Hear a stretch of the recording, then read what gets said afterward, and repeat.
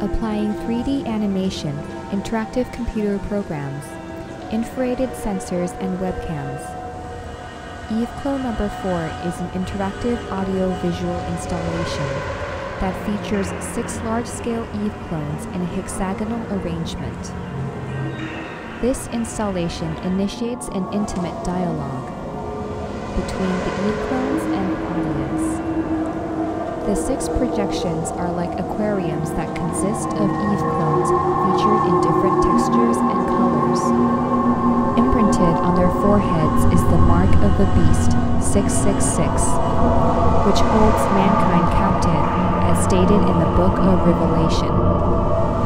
Eve clones seem like a large alien lifeform incubating in liquid, remain motionless when there are no audience around, with the sounds of bubbles rising in the incubation liquid.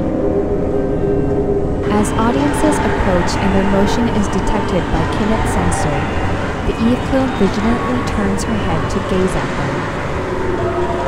The sound effects in the background change in real time to create an airy atmosphere signifying the awakening of Eve clone by those around her.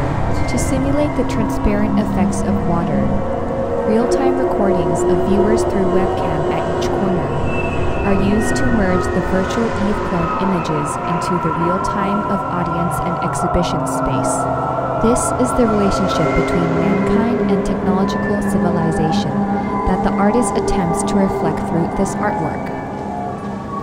Mankind tries to play the role of the creator through all kind of technology, which is hoisted as the pride of civilization. Yet, by doing so, mankind faces eternal temptation and enslavement, just like Mark of the Beast.